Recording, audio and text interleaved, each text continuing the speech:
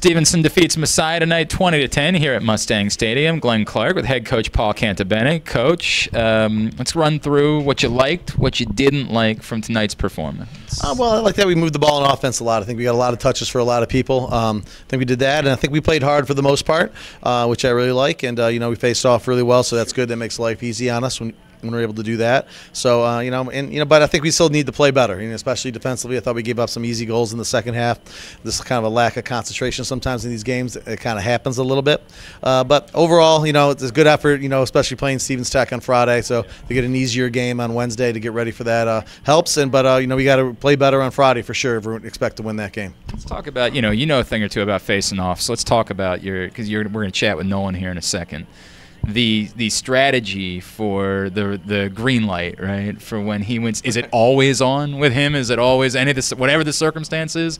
You go ahead, try to go score a goal. Well, it's not always on, but we have a couple plays that we like to run out of that to help us score goals off the face-off. I think that's really a big part of the game. We want to be aggressive with that, and I take facing off very seriously. And I think we got two guys that can help us win face-offs. Obviously, Nolan's a little more offensive-minded, so that helps us. And he's a big kid, so he's kind of tough to stop when you get down that end. But he's also doing a better job at distributing the ball. We saw today coming down, hitting some guys, and that's a big part of it. But coming down that alley, scoring some big goals for us. He did it last week against Eastern, scoring a big goal. Then he should have had another one to be was just a little smarter, right, Nolan? And he would have got another one there.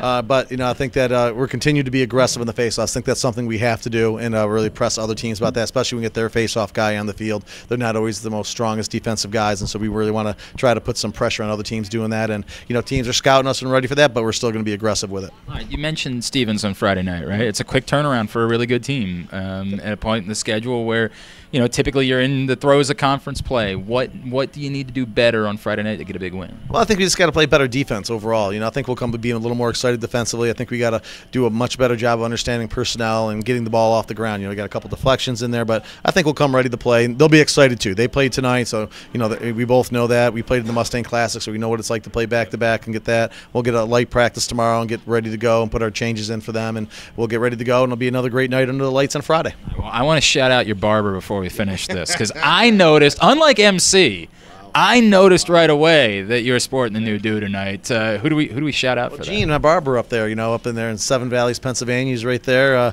which is excellent. I'm right out, nice older guy, right out of his house. He gives me a great cut, and Curry every once in a while when he goes there. Curry is listening. Curry really needs a haircut because he's got way too much flow going and being a lax bro. Yeah, well, come on, he's done it. No, he's got to ride with that. He doesn't. He's got to get a haircut. He's got to get a haircut. But overall, Gene does a great job for me. Appreciate it, Gene. You always give me a great haircut. Whatever MC says, it doesn't really matter. Coach, congratulations on a win. Thanks for coming up and hanging out with us. Thanks a lot.